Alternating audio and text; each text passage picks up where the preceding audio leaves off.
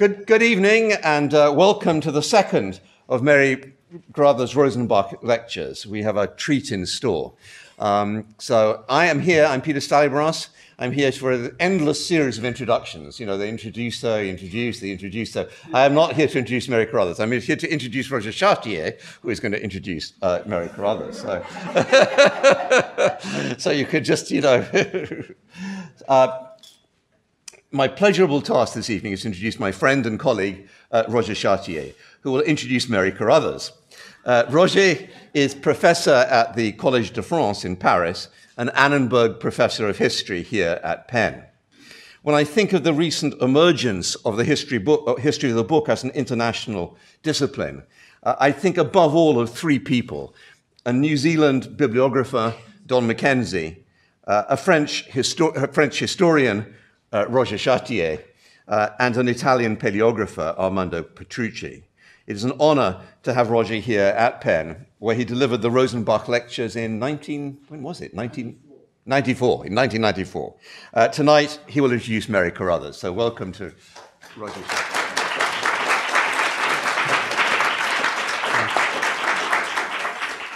Thank you, Peter. In Christopher Marlowe's The Massacre at Paris, Petrus Ramus, or in French, Pierre de la Ramée, is assassinated during the Saint-Barthélemy by the Duke of Anjou, the brother of the king, who stabs to death the professor of logic at the Collège Royal. The Duke of Guise, who leads the Catholic murderers, accuses Petrus Ramus not for being a Protestant, but because he has said that Aristotle's organon was a heap of vanities, and because he considers, as a learned man, he that will be a flat dichotomist. The expression referred to Ramus' universal logic that proceeds by distinction, distribution, disposition of topics in branching diagrams. As indicated by Jan Blair, another Rosenbach lecturer, if such a method was often attached to Ramus' name, it was largely used as a conceptual guide, finding device, or outline for an argument before him and independently of his influence. And for example, in Theodor Zwinger's Theatrum Vitae Humanae. And Blair adds, medieval manuscripts also experimented with branching diagrams. It is the experimentation that is the topic of Mary Carruthers' 2017 Rosenbach lecture. And it is for me a great honor and pleasure to introduce her for this second lecture. My task was made easier by the superb introduction given yesterday by Rita Copeland. So I just would like to emphasize why Mary Carruthers' work was and is so important for all historians and not only the medievalists. The reason is given by the central thesis of her book, the Book of Memory. I quote her, "It is my contention that medieval culture was fundamentally memorial, to the same profound degree that modern culture in the West is documentary. This distinction," always Mary Carruthers speaking, "this distinction certainly involves technologies, mnemotechnics and printing, but it is not confined to them. For the valuing of memoria persisted long after book technology itself has changed. That is why the fact of books in themselves, which were much more available in the late Middle Ages than ever before, did not profoundly disturb the essential value of memory training until many centuries has passed." End of quote. Mary Carruthers' affirmation was and still is a strong challenge launched to book historians, either those who, after Febvre and Martin or Elizabeth Eisenstein, consider the invention of the printing press as a revolution, or those who, following Armando Petrucci Franco Alessio emphasize the profound mutation of the written culture when, in the 12th century, the monastic practice of the scrivere senza leggere is replaced by the scholastic culture of the scrivere per leggere. Marie Carruthers' provocative thesis was not limited to this first reappraisal. She challenged also the perspective developed by Jacques Goudy that attributes to writing the possibility of modes of thought and cognitive operation impossible without graphic inscription on clay, wax, parchment, or paper. Marie Carruthers does not accept such a view. I quote her, "The symbolic representations that we call writing are no more than the cues or triggers for the memorial representations, also symbolic, upon which human cognition is based." And she added, "And to mistake one sort of thing for the other would be a significant error. Writing something down cannot change in any significant way our mental representation of it, for it is a mental representation that gives birth to the written form, not vice versa." End of quote. Whence the importance of the topic she has chosen for this lecture, using diagrams in the Middle Ages. Diagrams are indeed graphic devices and written disposition of topics inscribed on the pages of the codices.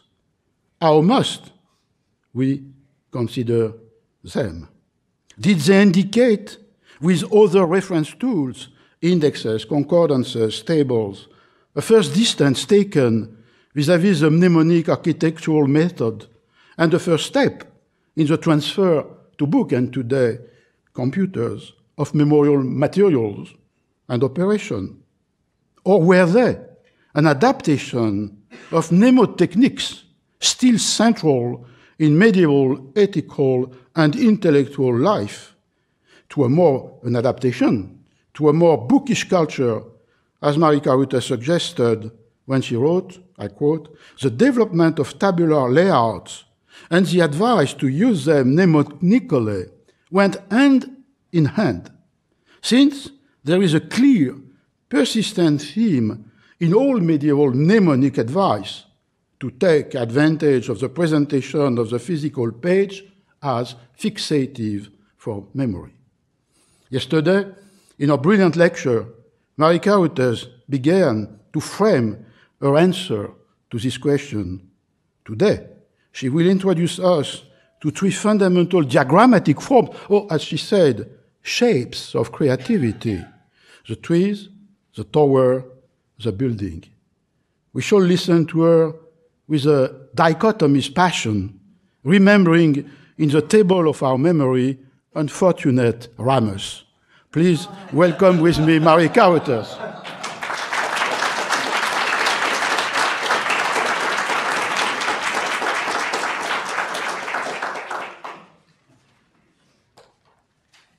Thank you very much, Roger. I shall not forget poor Ramus. As I begin this second lecture on cognitive geometries, it seems to me that a brief review of just what the topics that we are to be so concerned with in this series were considered to be. Yesterday, I was primarily focused on geometry, and now it is time to consider topics.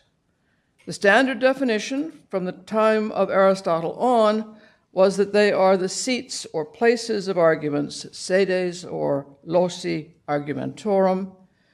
The formulations are equally common, and of course the one sedes is a literal translation of the Greek topos. And the other, locus, is the equivalent synonym in Latin as well. But just what was meant by speaking in such terms? In what sense are topics seats? And what is it that sits in each seat? A very great deal has been written and I'm just going to give you some titles here, by historians of both logic and rhetoric on the subject. And here are a few helpful titles. They are also incidentally on, or not so incidentally, on the bibliography of suggested readings, a bunch of which are at the back of the room, if you didn't get one yesterday. Also back there are the readings for the first lecture, if you didn't get one, and I would hope that you would pick them up because there's some overlap with today's talk. The ancient works best known to most medieval writers were by Cicero, who around 55 BC wrote on the topics in response partly to the eponymous work by Aristotle, Peri Topoi, and partly to Stoic developments in Greco-Roman rhetorical teaching on the subject of invention, or as we now call it, composition. Cicero's Topica, in turn, was commented on and developed further in the early 6th century, by Boethius, and is mainly Boethius's works on the subject that provided the immediate foundation for what medieval writers such as Hugh of St. Victor said on the subject, though Cicero's Topica itself was also known, and especially after the late 11th century, Aristotle's work too was studied directly in Latin translations. But that's one reason why Boethius dominates this particular list.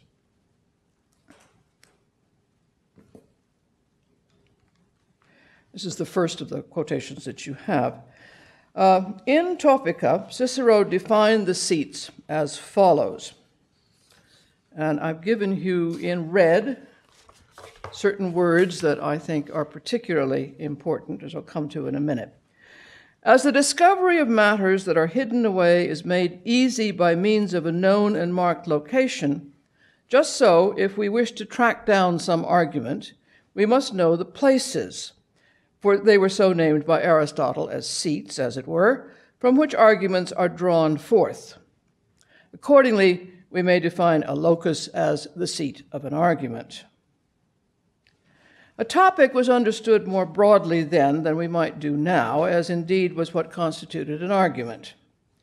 Arguments included examples, maxims, stories, even omens and miracles. Indeed, the complete contents of the florilegial collections of dicta et facta memorabilia that formed a core of ancient and medieval learning, and of course we search to find these online now. Anything that might be persuasive to a particular group on a particular occasion was called an argument. Cicero famously brought a wounded general into court, weeping over his displayed scars to the court. That too is an argument. Other topics are still familiar to us. For example, who, what, where, when, why, and how. These fundamental analytical questions were called the circumstantiae because they stood around the topic, and of course they still are, the circumstances. And topics which serve to cue and originate invention also could be particular words and phrases in addition to these analytical categories. Phrases like justice, piety, love, and so on.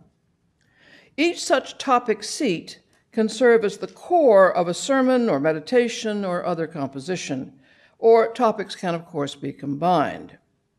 But the main advantage of using such structures is that you will thereby know where you are in your various topics and can mentally go there directly and securely without fumbling around and repeating yourself and getting lost. You also need to take pains that each seat should be amply stored with chains of arguments that you can call forth as you choose and invoke, adapt, and elaborate as you judge appropriate to your occasion. You will no longer be limited, if you ever were, to speaking your fully prepared speech solely by rote.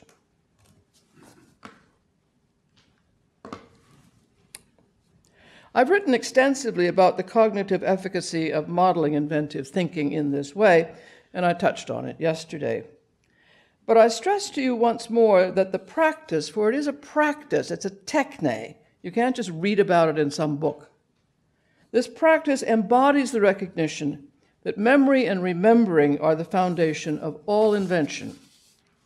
The matters one seeks in one's mind are thought of as covered over, as Cicero wrote, abscondite, in that quote, an idea synonymous with the common Latin word for forgotten, which is oblitus, literally smeared over and thus hidden from view. To find an argument, one has first to investigate its tracks and traces, rather as one must do to find a rabbit hidden in its burrow, as this delightful painting in the bottom margin of a 13th century English Psalter illustrates. The image recalls what one needs to do in order to meditate upon the Psalms. Rabbits, as you know, are notably fertile creatures. So when discovered or uncovered, the essential task of invention, each one can generate much new food for our minds to chew over. Recall Augustine's remark in De Trinitate, Book 11, which if you haven't read should be on your immediate book list, that by such recollective searching through one's conceptualized experiences, one can not only understand things that one has never actually experienced, but also things that cannot exist in nature.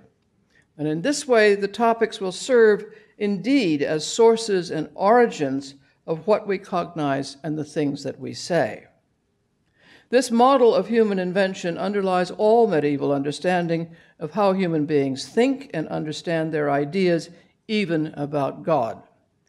Mens memoria est. Mind is memory. It is a medieval as well as ancient commonplace. And it's also crucial to grasp that a location is always discovered relative to other locations. In other words, location is not an absolute quality of the thing itself. This means that the content linked to an argument may very well have many places and not just be found in one place and in one location and one way. One other matter about the medieval understanding of the topics is important to keep in mind. Roman and medieval teaching, including in Cicero, distinguished two technical practices which had different goals, but both of which involved the topics. You can best think of them as two functions of a basic analytical technique. As Boethius says in his discussion of topics, and he's citing Cicero in doing this, quote, orderly reasoning has two tasks, judging and inventing. The former, Cicero says, citing Stoic ideas, is more formal, involving the propositional relationships necessary when judging things to be necessarily true and false, what we now think of as formal syllogism. It's taught in dialectic. And the other task, inventing, also involves the method of topics, but its goal is persuasion, and its arguments are more often, as Cicero says, ad usu, according to custom. Arguments drawn from social customs, cultures, traditions, and mores, or conventions. Those are that kind of argument. It is taught primarily as an aspect of rhetoric, and remember that in the classical trivium, dialectic was considered usually before rhetoric. So there are two goals using the same art, ars judicandi and ars inveniendi, and both use the essentially rememorative methods and techniques of locating what one learns.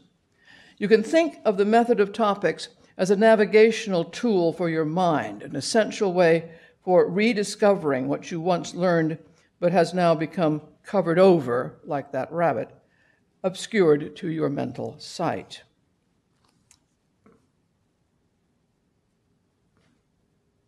Take, for example, this common diagram of Boethian topical logic called the square of opposition. As I said, it's a diagram deriving from Aristotle's own interpretation and was included regularly in the Organon. The iconography is probably Roman, but was used by Boethius, and Boethius is one of the main transmission channels in the Middle Ages. Now, we look at this diagram, and all we see is a static hierarchical relationship among binaries, and that's how it's usually taught.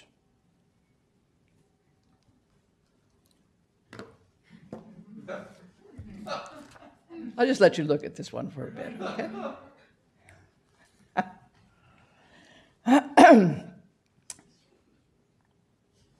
Not all medieval students saw this as static as we do. This is a 14th century student livening up his version of the square in the margin of a manuscript of Organon, that basic collection of texts in dialectic.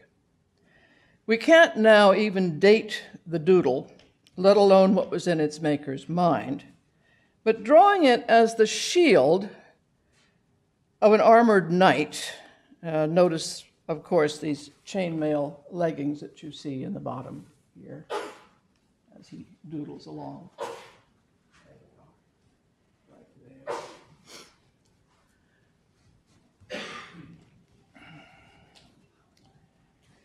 And also, of course, the helmet, which he seems, it's a little hard to see exactly. It looks like a pot.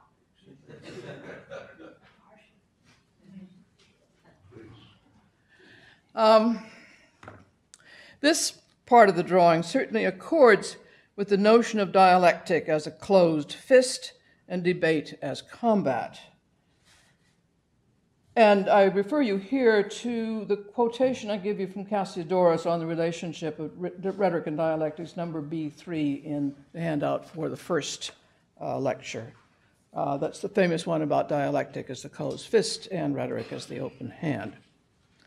Okay, so the closed fist, debate as a combat, and yet the shield, as you see, also has grown a great many flowers. And this long leafy branch that's coming out, actually is a tree almost, from its top up here. There we go. It goes on quite for some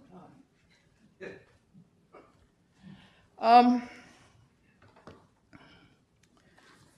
Perhaps because out of dialectic, rhetoric produces flowers of eloquence, or perhaps because complicated ideas will blossom from arguments, I don't know.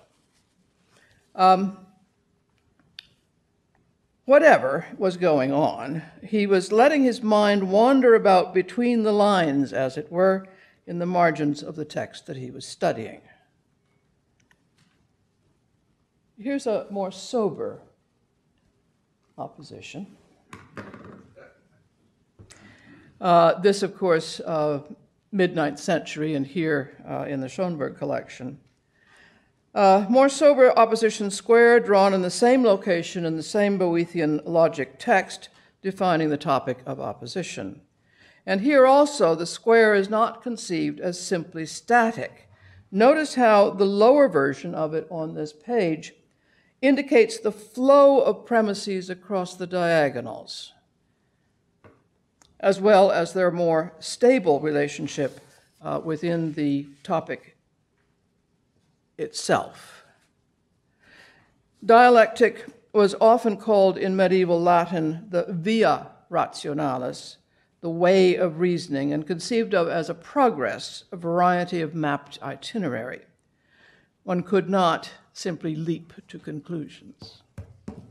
One of the things I hope you pick up from this is how much of this vocabulary is still absolutely fundamental to the way in which we talk about these matters. I've often written about the rhetorical concept of ductus, the way in which a work guides you about and through itself.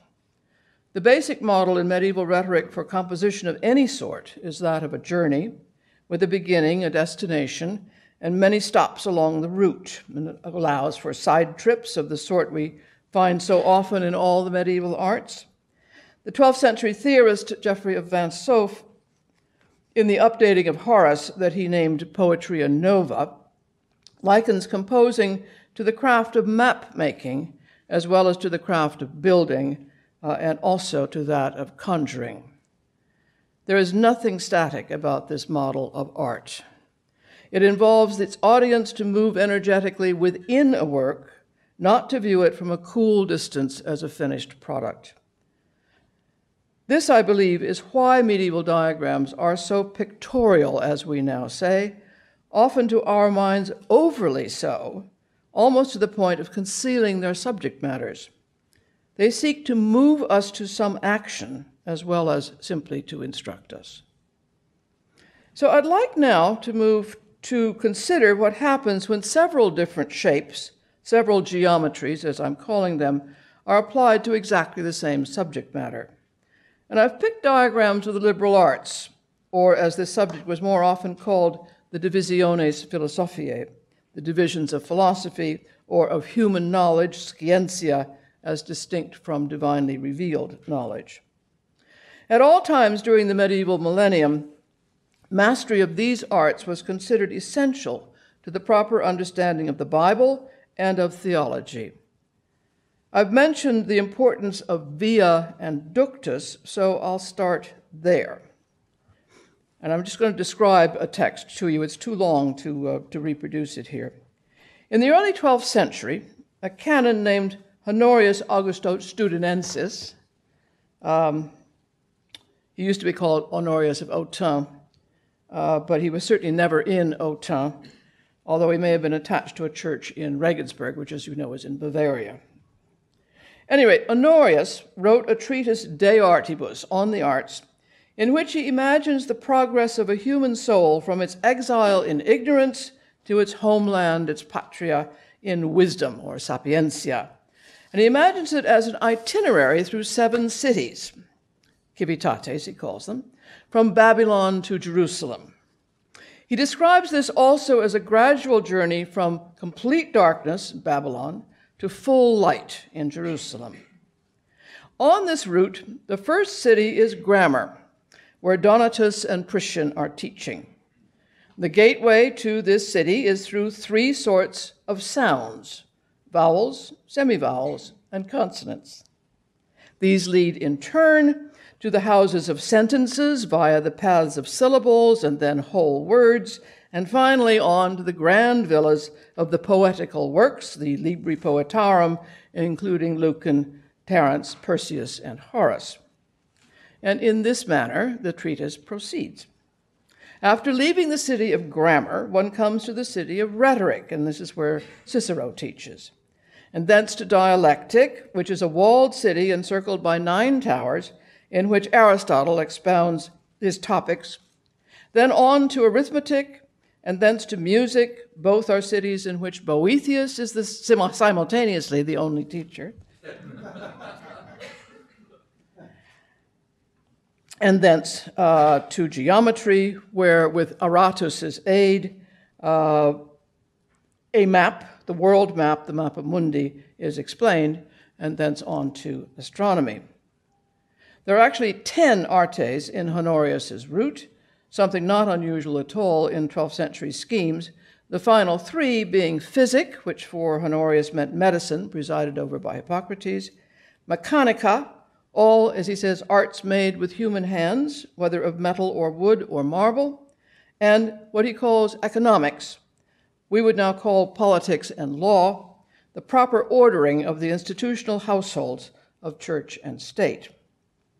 Now, I've never seen Honorius's itinerary mapped as an actual drawing, but it is nonetheless evidently a diagram map and intended to be imagined as such from the text.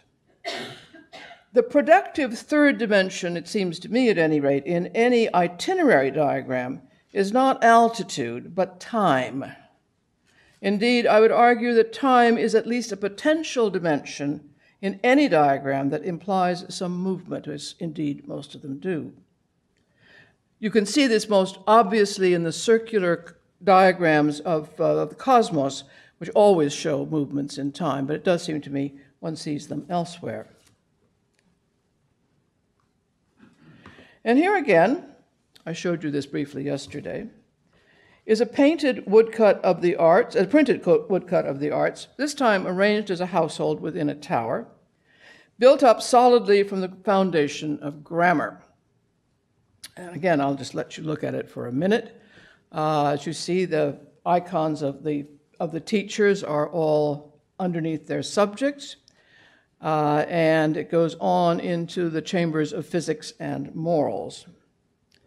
This print is early 16th century, but the curriculum it models is still recognizably that of Honorius, even to some of the great teacher figures who sit as iconic mental keys to each room.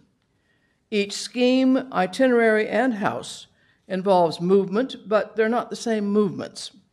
Honorius's itinerary is horizontal. One enters and passes through each city, although, of course, taking time to explore as each one as fully as one can.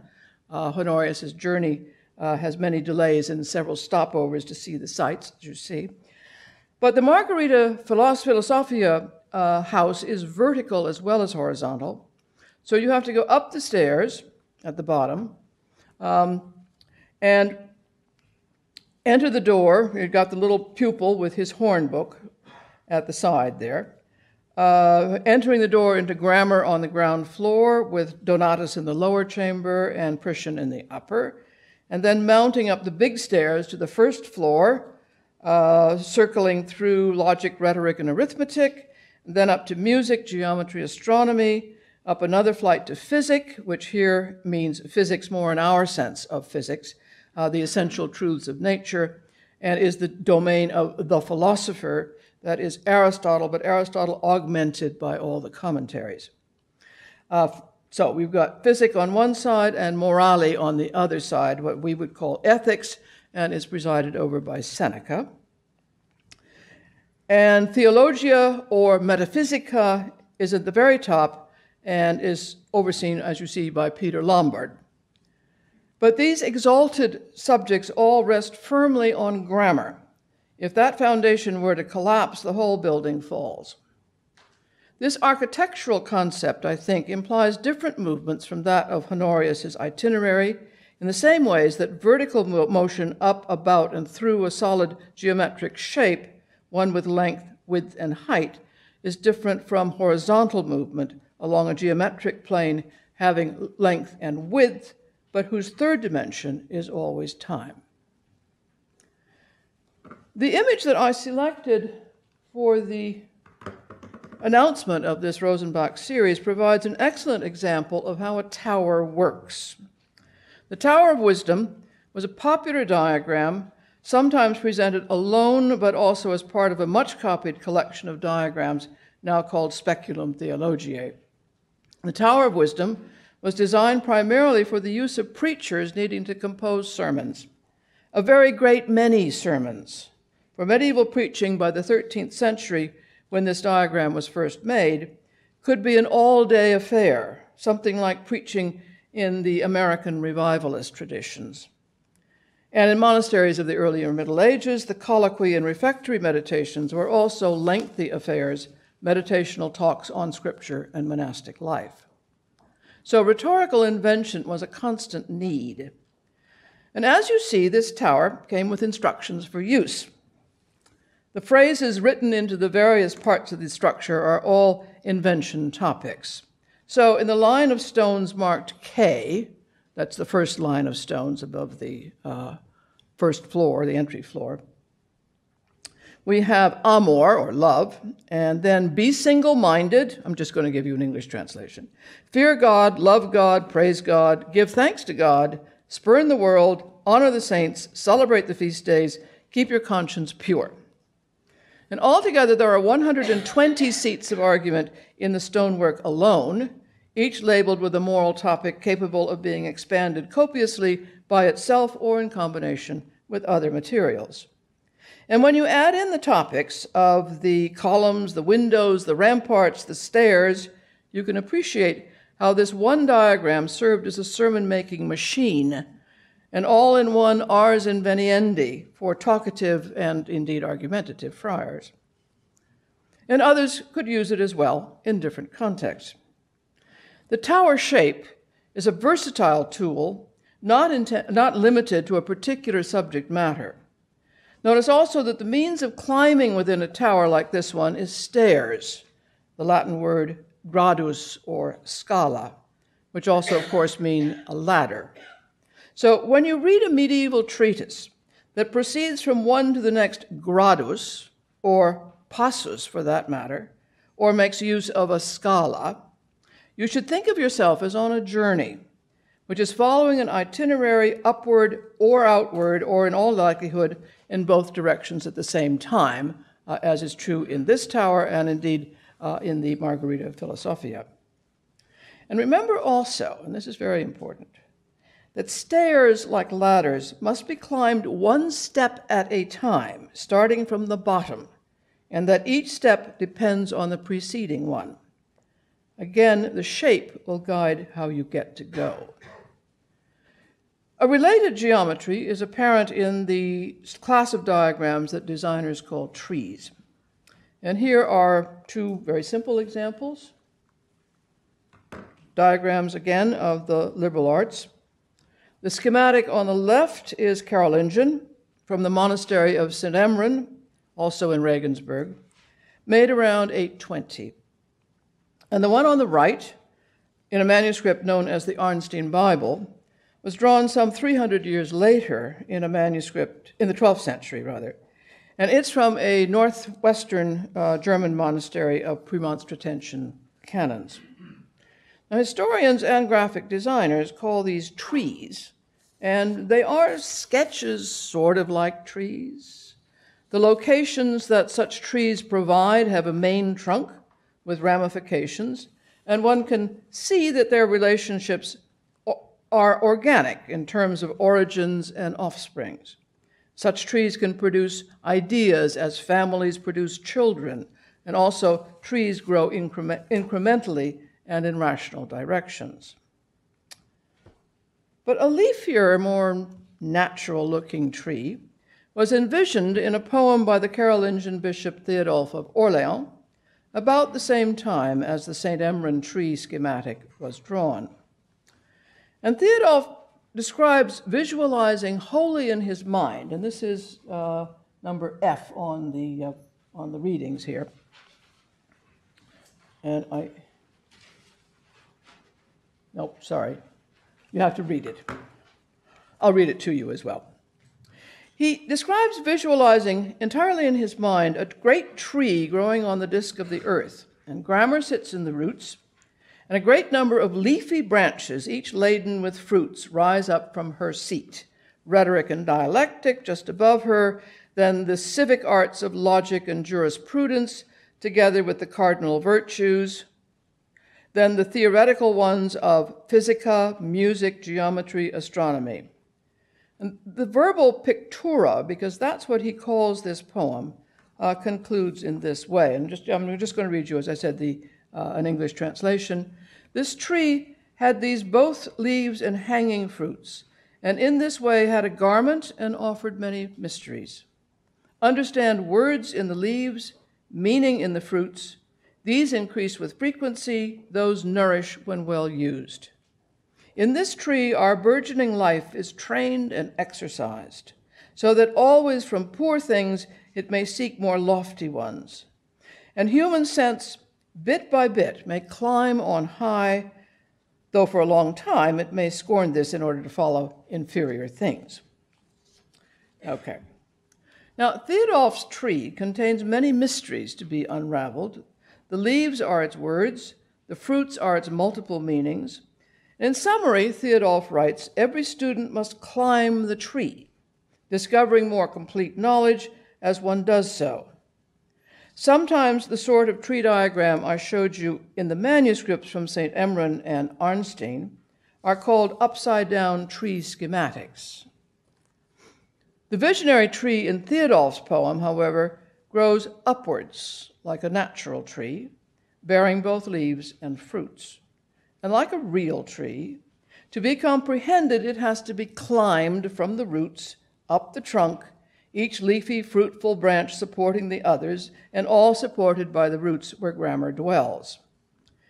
Theodulf describes it elsewhere in the poem as a community of the arts, something I think like a monastery of various ever-expanding knowledge. And climbing the tree, he also says, is vigorous exercise. The audience is not supposed just to stand back and admire the view. And also, you better not just waste all your time with all that lower stuff. In a fine recent study, the art historian Andrea Worm focused on the development of the specifically genealogical tree form, best known to us through myriad examples of the tree of Jesse. She traces how a thoroughly schematic late antique diagram called the tree of consanguinity, used by Isidore of Seville, was gradually adapted to the purposes of Christian salvational history as the Jesse tree, showing the genealogy of Christ, a diagram, of course, ubiquitous throughout later medieval Europe in manuscripts, murals, reliefs, and mosaics. And she convincingly shows how the very conception of this tree diagram shifts during this evolution. As she observes, quote, "A tree provides a multi-layered metaphor, and by first associating the ancient tree of consanguinity with the tree of Eden, and thus with the history originating fall, the static concept of time and paradise, which indeed is entirely static, it's omnitemporal, changes to a progressive concept. And as a result, the visualization of time in a human dimension, the family relationships in the tree of consanguinity, and the progress of time in the divine plan complete and complement each other." That's the end quote. So a tree diagram, when fully fleshed out, and I mean that literally, well-rounded trunk, solid branches, leaves, and fruits, can incorporate, in fact, 4 dimensions: length, breadth, height, and time. Geometry is thus shown to grow from measuring the simple shapes of a Euclidean plane into measuring bodies that are in motion and thus in time, into the branch of astronomy, which of course geometry is the basis for.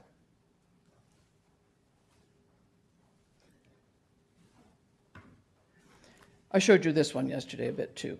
Now, so here's another liberal arts diagram using a completely different shape. It is also of the Divisiones Philosophiae, but it's a circle. Actually, it's a circular building with a dome and an arcade, somewhat like the Holy Sepulchre Church in Jerusalem. We are located just above the top of the dome, looking down in a bird's eye perspective, like that we saw yesterday in the cubic architecture of the heavenly Jerusalem, painted in the Apocalypse manuscripts. Only this time, the bird's eye is of a hemisphere.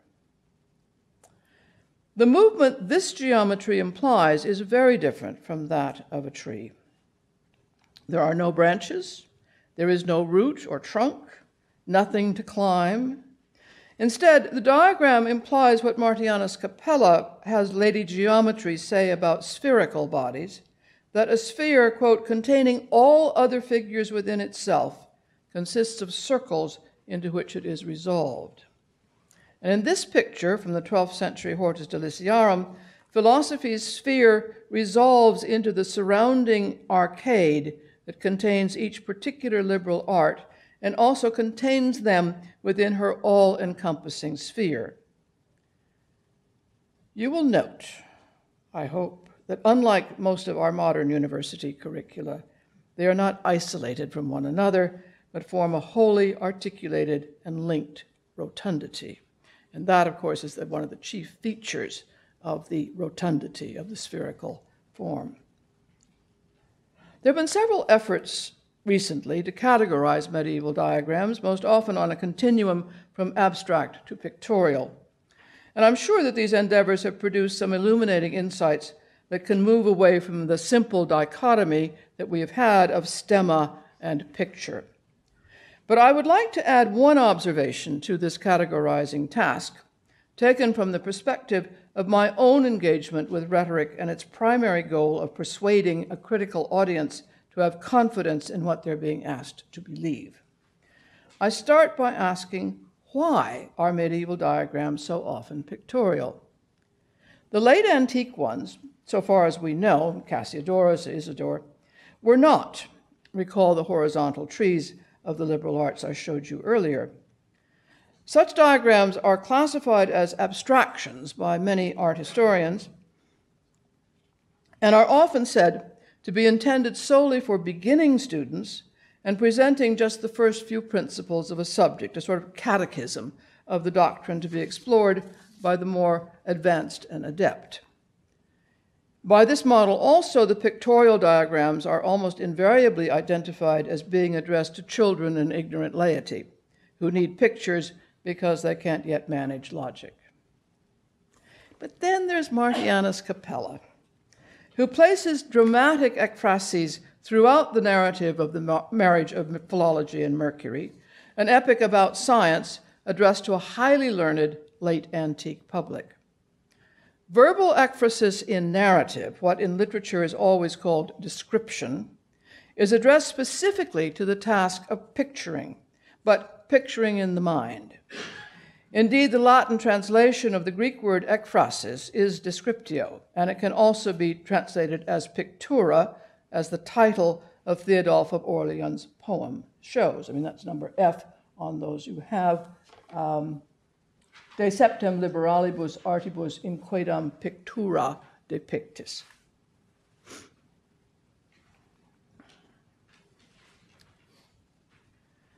This figure in rhetoric is particularly associated with the very desirable persuasive tool of enargeia, bringing before the eyes. That vividness in description that Aristotle and Cicero both counted among the very best means of persuasion. I'll have more to say about such picturing on Thursday, but now I want to stress simply its pivotal place in persuasion. A 13th century Florentine rhetoric master named Bene, I don't think that was perhaps that was a student comment, I don't know. Anyway, named Bene,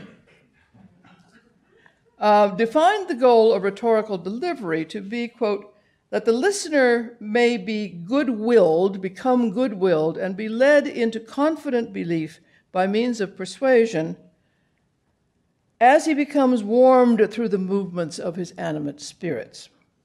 Persuasion to the point of confident belief in something involves warming up our humors and desires as well as our intellects, for we must not only be logically convinced, we must also have confidence in our belief sufficient to act on it.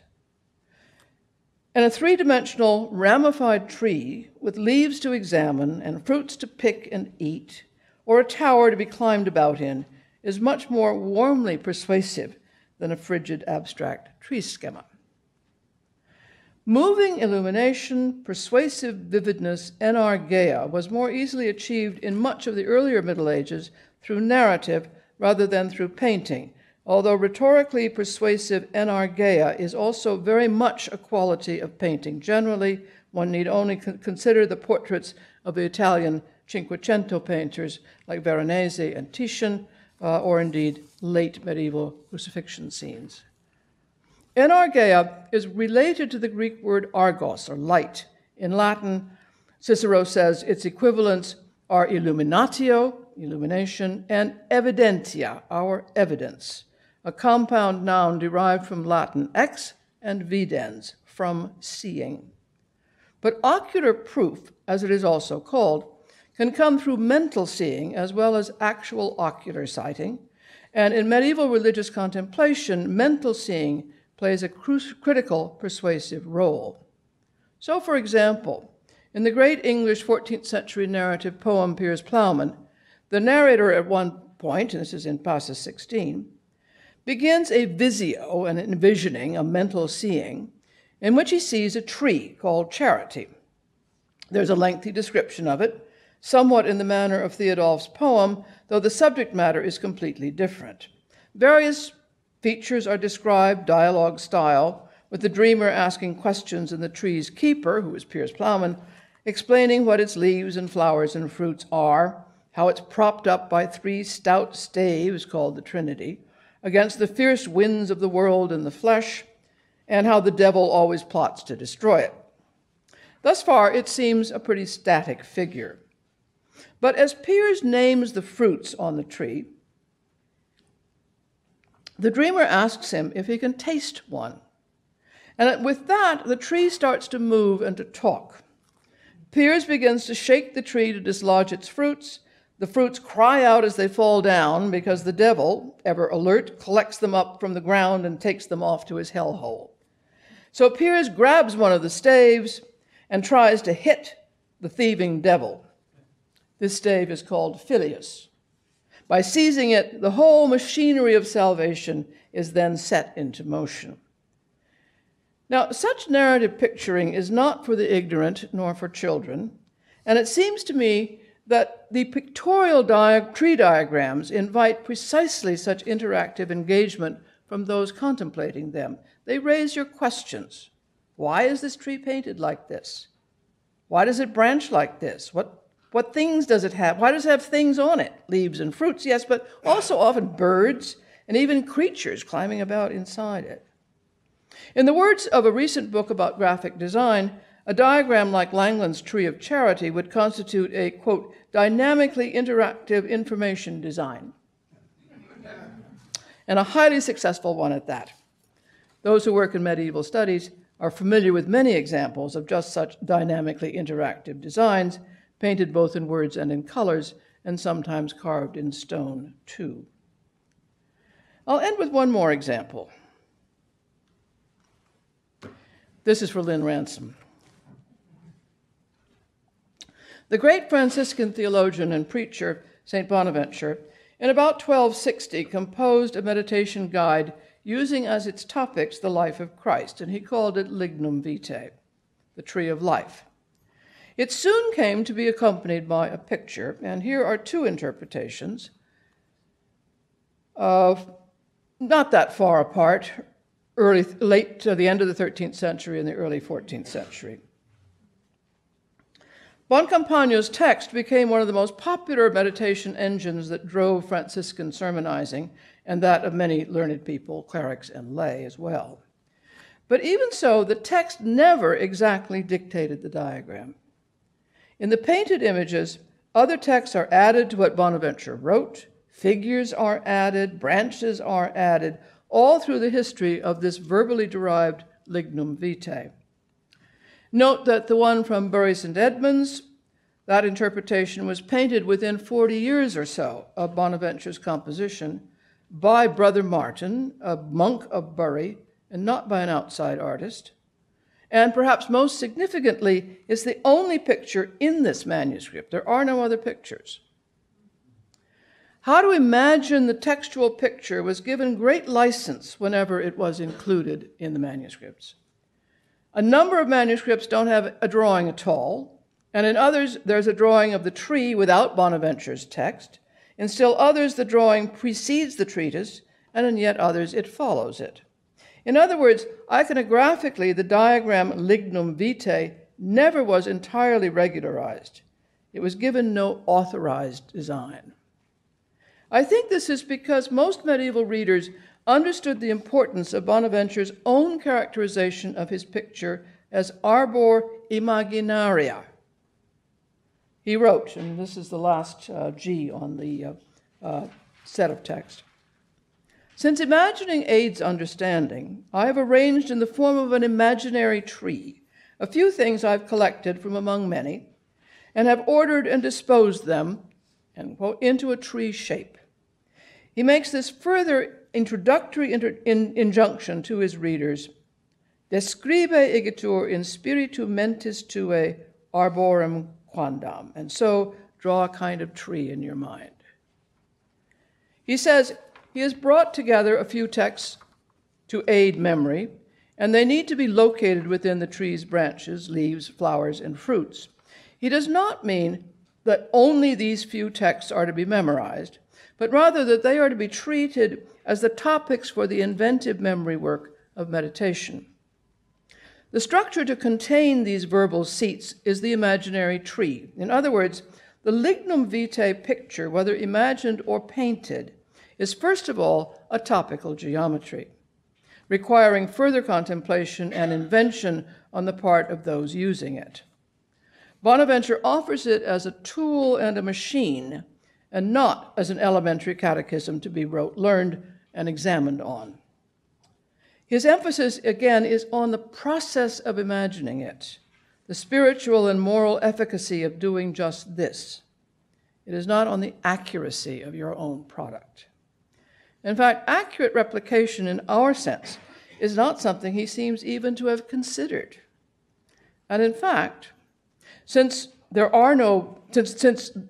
is no material painting to accompany this initial work, how could any subsequent painted interpretation of Bonaventure's arbor imaginaria, to be composed in spiritu mentis tue, claim to be an accurate reconstruction of an original artifact? who could judge this, and on what grounds? So I'll leave you to ponder that until Thursday, when I will consider several examples of even more complex geometrical envisionings in the work of other medieval writers, including a couple of secular medieval writers, and not only the great 12th century religious contemplatives. Thank you.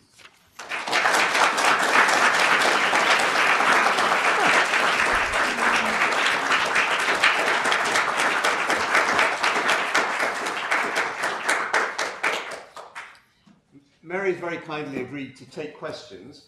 Just to remind you that the next lecture is on Thursday, but tomorrow at 12 o'clock there's an open seminar which is here on the 6th floor, starts at noon, and which some of the diagrams I think, Mary would be happy to talk about, so that there's the capacity to actually show the images and we'll be able to talk about them in more detail. Exactly, in more detail. So anyone's welcome to come, 12 o'clock tomorrow. And so, questions? It's Jerry. Thank you again for wonderful talk. In the vein of yesterday's perhaps too literal-minded ways of trying to three-dimensionalize the diagrams. Yes. I wonder if we could go back to the Hortus Deliciarum. Okay.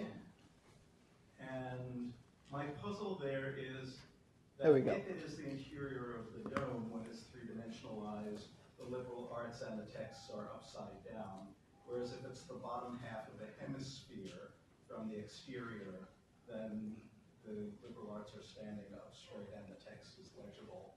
And I'm just wondering what you think about that. Which I think is a very interesting observation. I always understood that circular text there and the diagram more generally, as it's true with a lot of medieval diagrams, they need to be manipulated. In other words, you can't just simply look at the way that they're depicted on the page itself and say, oh, well, that's it. And in fact, in some of these books, well, I'm not sure, but probably people in this room would know a lot more about the actual dimensions of the Hortus Deliciarum than I do. But I don't think it's an absolute huge book, is it? It's sort of folio size. Yeah. So it's folio size, and a folio size book can indeed be both literally turned if you've got a group of people. Remember, Hortus Deliciarum, like Hildegard's books, like the Jutta Codex and various other books that were made as meditational books, usually for communities of nuns. These are the ones we've actually lost, of course. But remember, it's a very small community. These are not things that are going to be copied widely. One of the tragedies, of course, of these books is that they weren't copied until much, much later. We only know about this from 18th and 19th century drawings of it. So that they don't circulate widely. They're within a community, and I think, and I'll talk about this on Thursday, I think they're designedly community books. So it's the community looking that's important, and not necessarily only what you take away from them. So that with this, to see it as moving around seems to me to make perfectly good sense. To imagine it in different directions makes very good sense. And indeed, another pun I'll pick up on Thursday, to revolve it in your mind might be a very good way of getting to terms with it. Yeah. This is partly what I mean by these diagrams as inviting us in to work with them.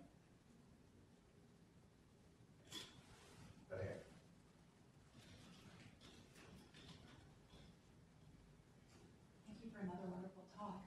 And I was wondering about kind of the relationships between the different shapes we've been talking about. So for instance, here we have a circle that's kind of representing equals, right? So the seven liberal arts are kind of equal. Mm-hmm. The trees seem to involve kind of relationships between things. And last time we were looking at kind of structural things, architectural things. So we talked about the monk's cell, right, and the heavenly city.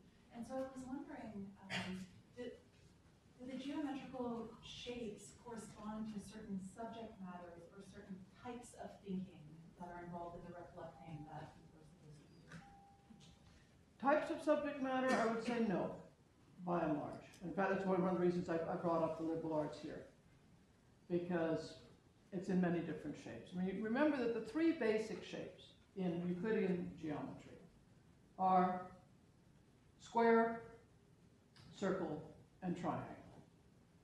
Okay, and of course, imagined as solids, they acquire a third dimension. They then become, as they call them, quadratures, rotundities, and triangularities.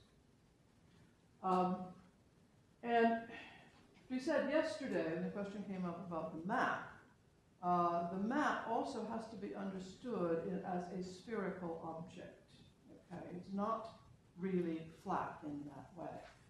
And one of the reasons that I brought up the matter of the itinerary and the importance of the temporal dimension in that is that it seems to me that what that does is to introduce, even in what looks like a planar diagram with only two dimensions, that critical third dimension, the one that makes it productive, as Martian, Scapella, and others have said, the one that makes it productive, makes it possible for you to move in it, is time.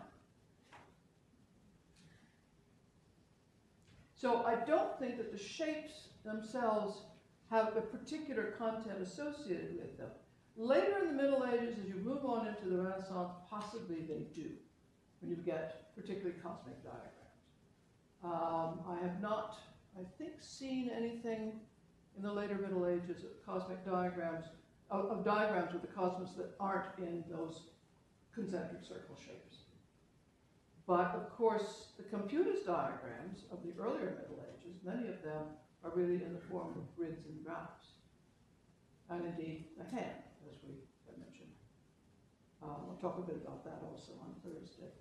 So I think what's important isn't so much the subject matter as the way in how you intend to think about it. Because the geometries will give you different invitations, I would say, different guidance, perhaps, in how to think about it. But the content can be virtually anything.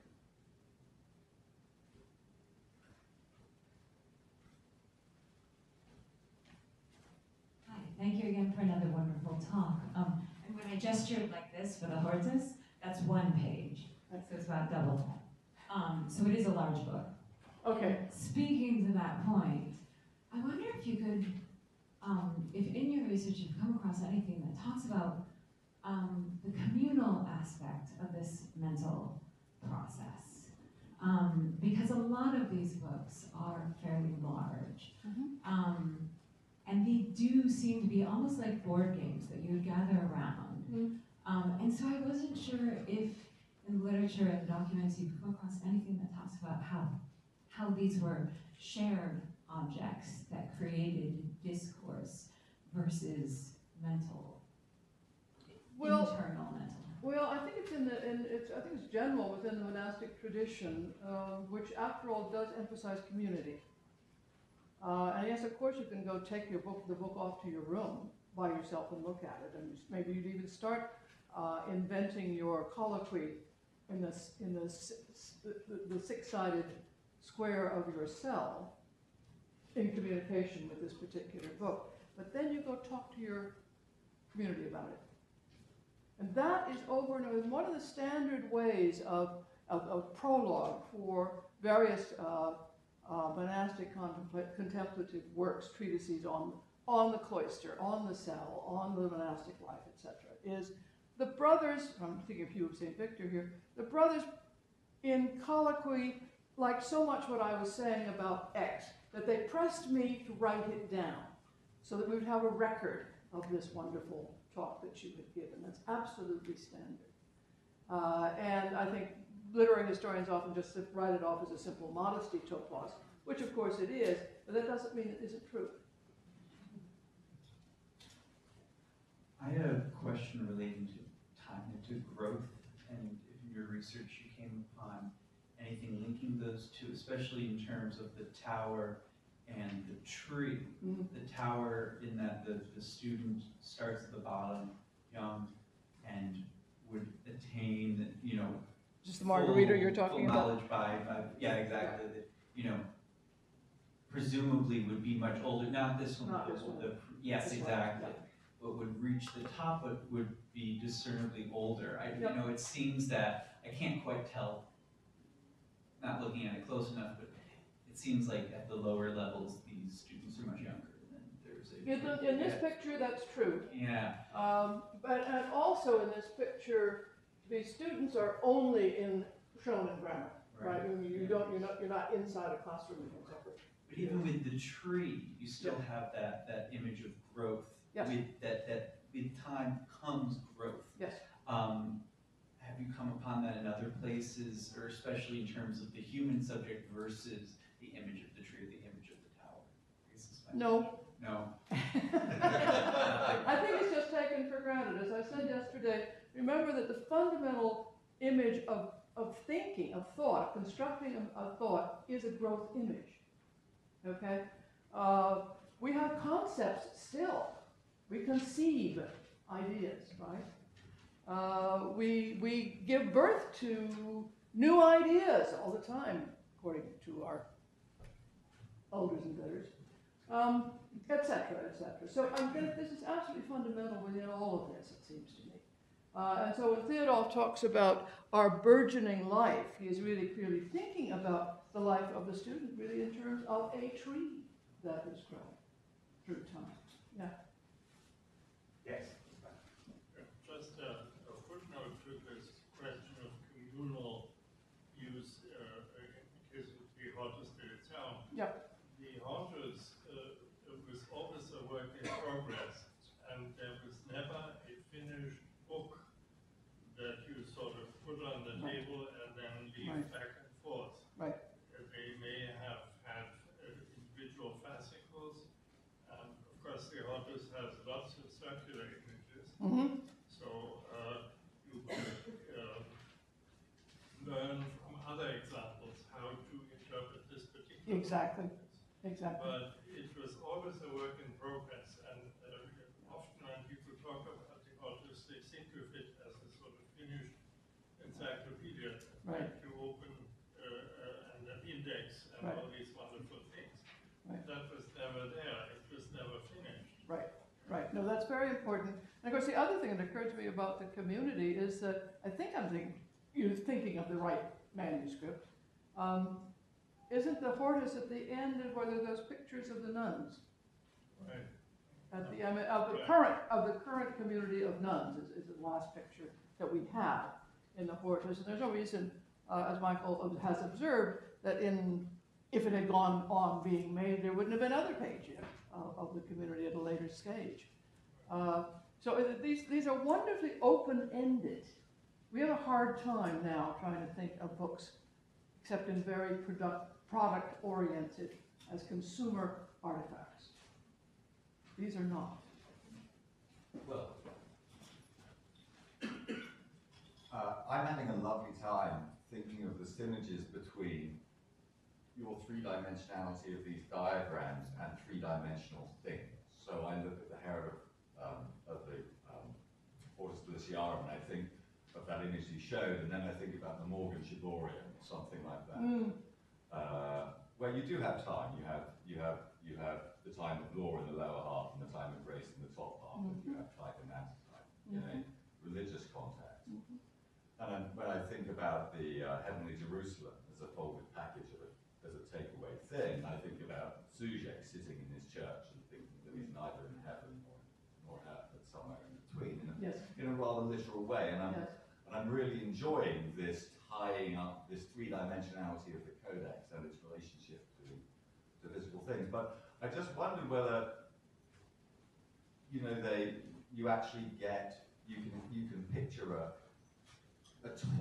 philosophical toy, a philosophical tree, a secular tree, as a toy that someone would make, not a theological shiborium, but a real theological statement of the way things relate to each other, as a physical thing. Does that ever happen? Can you think of anything like that?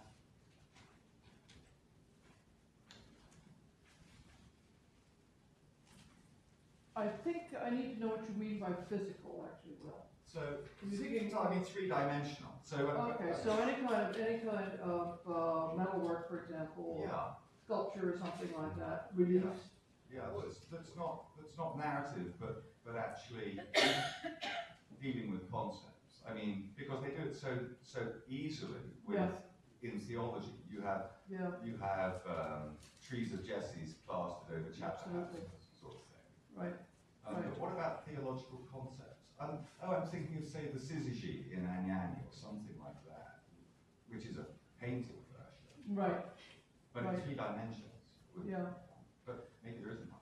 Well, I suppose it actually, Piers Plowman gives as close as I can think of to a narrative where something moves from, I suppose, what you might call a narrative dimension, which seems, it's not static, obviously, but it's a description from the outside of something that is already there, and then becomes alive, essentially, and so the narrative then starts to move, and the very importantly, the dreamer is caught into that narrative. And but it's imagined again. I'm thinking it's of a imagined, physical thing, but there isn't such a thing. I'm being far too literal. but in a secular context. Yeah. Or philosophical. Maybe it's just not. I don't know. I don't know whether anybody made the square of opposition, for example.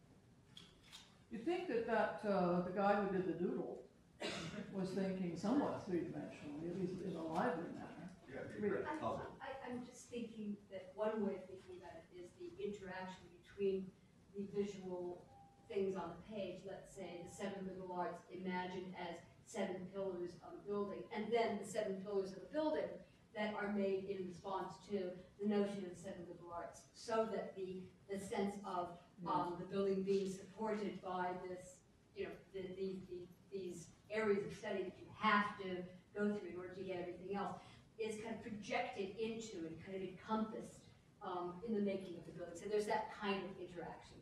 It's a symbolic interaction, but it's one of the ways in which one can see these surface things, these one-dimensional or two-dimensional things becoming three-dimensional. Yeah, and I mean, with Sujet, for example, you have 12 columns, and they are the disciples. I don't know 7 columns that have been called the 7 liberal arts, but maybe they exist. I don't know. The 12 columns, the round churches, etc. I mean, we all know about that. Yeah.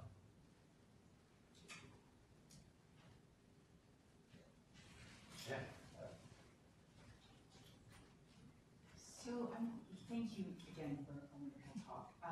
And I'm going to ask maybe, I hope I'm not usurping what you're going to say on Thursday, but I'm wondering your thoughts about Conrad Rudolph's thesis about the arc of his description of Richard of St. Victor's description of the Ark of the Covenant having been a diagram for teaching. And he's made a very strong argument saying that it was a visual tool used at St. Victor. And it seems to me that that's a question that's hiding behind a lot of these questions that you've been asked about whether these objects were made, and the wonderful connection between Bonaventure in the text and then the image kind of suggests this desire to see what is described. And so I was just wondering about your thoughts on that. Well, I will be talking about it at great length on. But actually, not directed particularly at Conrad Rudolph, with whom I do disagree. If I could ask you about Bonaventure and the sort of persistence of a kind of text that calls out for images but doesn't necessarily have them. Yes. What I was thinking about is Bunyan's Pilgrim's Progress, which, again, as far as I know, he didn't do drawings. But the very title is such a weird title because it's a radical Protestant who's still imagining an itinerary in Catholic terms, the notion of pilgrimage at all. You think of the one thing you're not going to want if you're a Protestant is to talk about pilgrimage, because it's to see Catholic relics, and so you think it would be the worst thing. But it's not just he imagines that way, it's very, very much like this notion of what you described, an itinerary that goes through the sedes, you have these places, you know, the Slough of Despond, and you actually have to make this journey. And it immediately called out for illustration, so people started illustrating it very early with these seats and these places. And you got that notion of time that's so important for what you've been talking about today, where time comes into the diagrams and you're moving through them. And I was thinking back to something you were talking about before, even when you've got a single image like the image of the cognitive image, where everything is being interconnected. You've actually got the channels that go between the parts of the brain, so that you've actually got there a kind of pilgrimage even within the brain itself, is everything's in motion. So I was thinking, you know, that it's one of the things I was fascinated by also. I just, for some reason, never thought about the notion of the ladder. You know, you have all of this imagery of the ladder, which is both visual and it goes into the title of books, the scale of perfection and things like that. But the notion of the ladder itself, again, having that motion involved, that you're actually climbing up like you climb up the tower. Yeah, exactly. So I just wondered if you had any thoughts about the persistence of these kinds of thinking across radically different theological formations, radically different histories. You know, I mean, it's the kind of thing to open up so wonderfully all the time. Is the way in which it's what Roger said at the beginning, that your work has been so specifically and concretely about particular periods. At the same time, it's been picked up by people in just about every field and every period. And there's something about, you know, so I just wondered if you had any thoughts about that. Well, I think the notion of topical reasoning is fundamental. Right. It's how people think. And among many people that I've contacted me that I have been speaking to fairly regularly over the last decade are the neuroscientists. And the mental imaging that they do, the MRI scans that they do, bear this out. And in fact, one of the things that's fascinating to me is that the kind of psychology that modern neuroscience is presenting is actually much more like the ancient and medieval, pre-modern psychology than the psychology of the last 100 years. Which I think is great, actually. I mean, one of my great friends, whom I just saw recently, is an Israeli neuroscientist named Yadin Dudeh, and he first got in touch with me. He came to my office when I was dean. I was very glad to see him, actually. He wasn't complaining.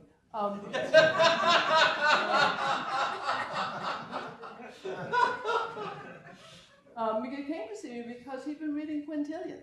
Yeah. And he was interested in this, at that point, he was particularly interested in this notion that I talked about a bit yesterday, of the need for our percepts, our perceived experiences to be consolidated in some form over a very short period of time before they can become a memory that is recoverable. And that, of course, is a way of locating that memory. And so Quintilian says, in describing, as you know, at great length what the Roman education system was, essentially he describes how much better people can remember things after they've slept on them. So that this whole maxim about sleep on it actually goes back into late antiquity, and now has got some actual scientific, psychological, experimental proof to it. I mean, I kid them sometimes about reinventing the wheel. You have to understand that. But I am absolutely delighted that we've got some scientists, at any rate, who are willing to take what goes on in the humanities seriously, to look to the humanities to find not explanations, but observations, evidence, etc., that I think a lot of this is full of. I mean, there's a reason why that education system was in place for how long? 2,000 years? I mean, I think the main reason was that it worked. I've also been contacted over the years by anthropologists and others who've worked in Muslim societies, Hindu societies, where the basic setting down of these sacred texts in topical locations the way the Psalms are, as a way of being able to recall them and to work with them. So that's why, you know, I think it's absolutely fundamental to the way that human beings actually think. And I think that's one reason why it reverberates in so many different ways with people. It doesn't surprise me that whatever his theological reasons might have been, I don't think Bunyan could have not had pilgrimage. Yeah. I don't think he could have thought about it otherwise. Yeah, push you back here. And now probably the last question. Sorry.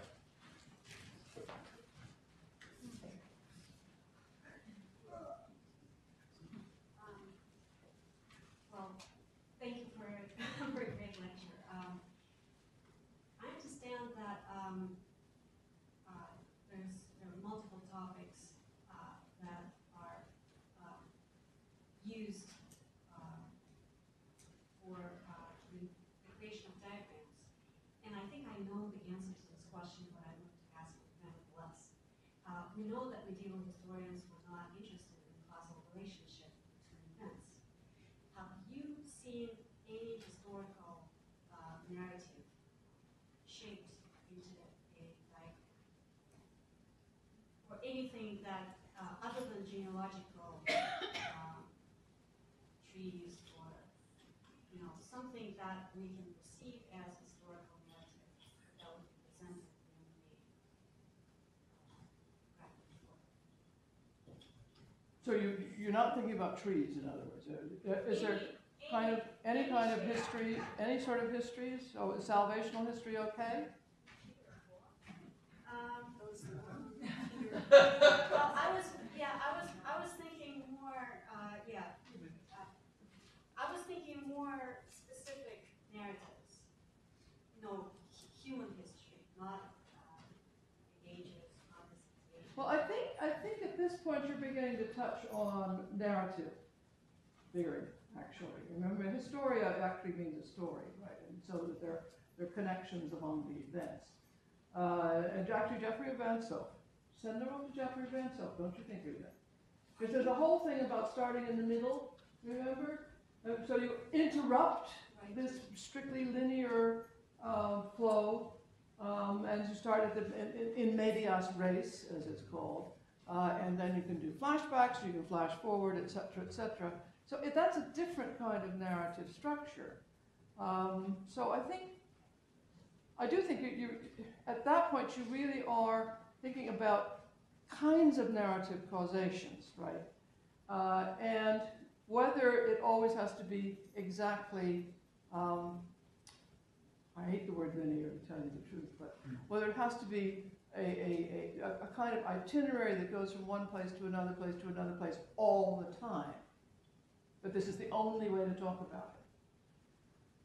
That, I think, is not true at all, and I don't think a lot of historians would have thought that it was true, because the causation, you can see all kinds of things when you mix it up, which is what that's about. So you do the middle of the story before the ending, or you start at the end and you go back to the beginning, or you do various sorts of things like that. And when you do that, the causes are not going to be exactly the same. Mary, you cited A.S.W. from Bibliography. Yeah, I did. She has found a map, a diagram of Job. Of Job. Of Job. Ah, A.S.W. collects wonderful things. Yes. So that's a form of historian, right? And it's actually a diagram. Yeah. Well, thank you very much. Just to remind everybody.